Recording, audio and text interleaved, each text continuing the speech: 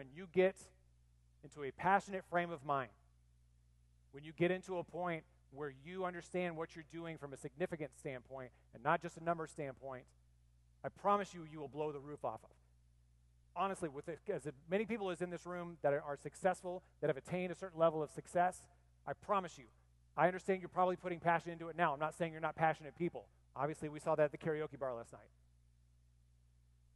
But if you take it up a notch, if you go back with the framework and the mindset every single day, every single interaction, that you are impacting lives, that will make you unstoppable.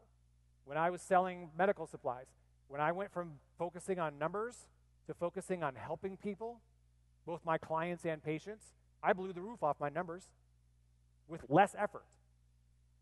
It's hard selling against numbers. It's hard doing that. It's hard trying to chase those numbers. It's easy to attain success when you say, I'm here to help you. What is your need? What is your problem? What is your frustration? Tell me your story. How can I help? That changes the game, ladies and gentlemen. I've seen it happen for myself. I've seen it happen for countless people in organizations that do the same thing. And it may be, you may be operating at 90% passion with what you do. Go up to 91. Go to 92. Just a little bit of change goes a long, long way.